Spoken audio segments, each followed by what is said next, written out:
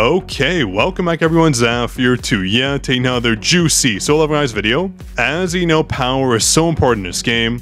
You always want to make sure you're fairly close to the recommended total power, so let me show you a very interesting trick to basically boost your power with little to no change and no negative influences to your overall run. This is specifically for game modes where you're using Jinu and 3 hunters, so let me show you how to boost your power easily. Because as you know, when you fall under the total recommended power, if you're in the red, if you're in the white, you are losing out on damage because your crit rate and precision goes down, so that's why making sure you're above this number is so important, one of the most important factors in this game.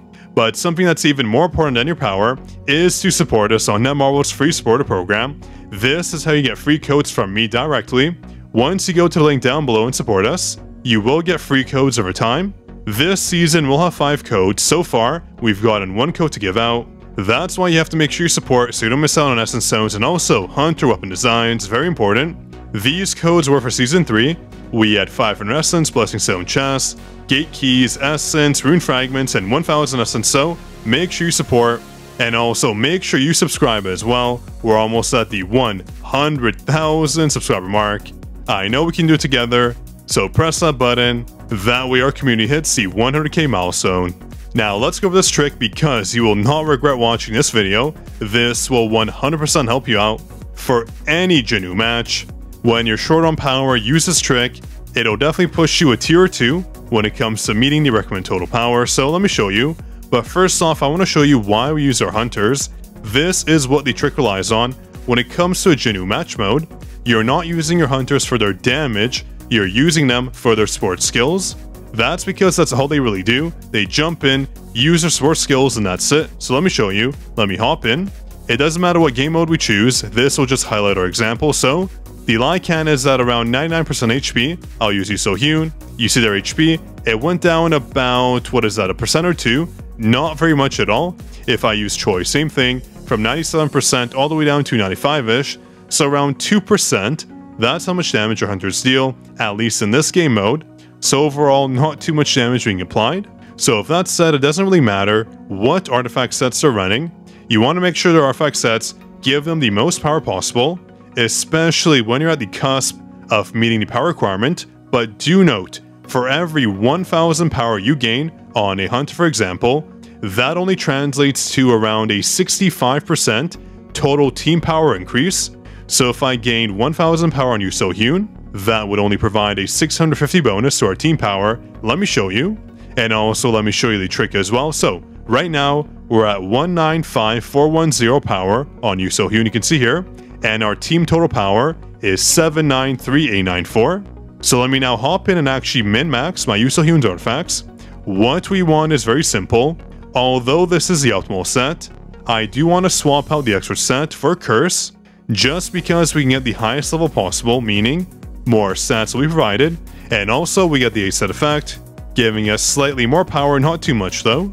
So to attain the max power possible, I want to swap out my extra set to a set with even more levels on it, because every single level does matter for artifacts. It gives us bonus substats, which means more power being applied to our hunter. So in this case, let me swap all these out for Curse, that way you can see what I'm talking about. And again, our Yusohyun was at 195,000 power, so let me swap all these out for Curse. I wouldn't go for the highest battle tier, that's unimportant. What you actually want is stats that affect your hunter, so in Yusohyun's case, crit damage, attack, defense pen, damage increase, those will all influence our power. So in this case, let's equip this. Our power will go down for now. That's just because we lose the extra set effect, going from the 4 set effect to 2. But watch this once I swap out this bracelet. Let's pick this one for example. Again, the stats are much better, but if I equip it, our power will go up because the level is higher. We're getting higher substats, meaning more power being applied. Same thing for our ring. Let me swap it to something random like this one here. Very simple. We did lose power that time because I lost the 2 set effect, but if I swap in one more curse, let's do this one.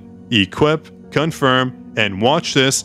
Our power went up over 12,000. That's actually a substantial amount. We went from 195,410 to 208,502. And even if that isn't the optimal set, it still gives us more power, which is so important because our hunters don't deal damage in any Jinnu game mode. We use them for the passives, we use them for the sports skills, we use them for the power buff. In this case, we went from 793,000 team power all the way to 802. So just by making this change, we gain close to 9,000 power. That's why this trick is so important. This would easily push anyone from the red or the white all the way to the white or the blue. So again, I have no idea why people don't mention this trick. It's so useful. And I did the calculation very quick just so you can understand how this power gain translates to the team power gain.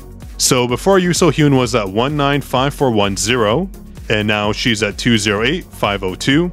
That's a 13,092 power gain. But when it comes to our team total power, we only got 8,728, which is around 67% of our power gain. So just so you note, like I mentioned before, every 1,000 power you gain on a hunter is only around a 65% difference to your team total power, but still very substantial. If I did this on Choi as well, another 9,000 power being applied, which is quite a lot. So hopefully that helped you. Again, very easy to do. You just swap out your hunter artifact sets for something that provides more power. Specifically, you want to use a curse set, a greed set, etc.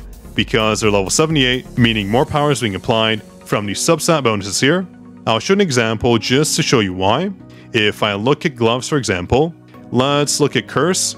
So level 78, we get 1,840. But if I swap to a set that's at level 75, let's take this right here, the Solid Foundation set, we're getting around a 125-ish less than the level 78 alternative. That's why the higher the artifact level is, the more power you'll gain from the bonus subset. So make sure you do this. This will really help you out when you're in a clutch to go from the red to the white, making sure you avoid all those lane penalties because they do affect your damage output, lowering your precision, lowering your crit rate.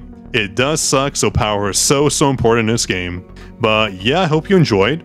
This does affect your battle tier as well. You can cheese it. That way you get the achievement rewards here as well. And you can make your power look even better if you want to show off to friends. So just a little tip. If that helped you out, of course, make sure to subscribe, drop a like on this video, and do support us on Netmarble Supporter Program. That way, of course, I can send you free codes. Again, we're #1 for a reason, because I make sure every single supporter gets a code. On that note, this was your Code King Zaf signing out.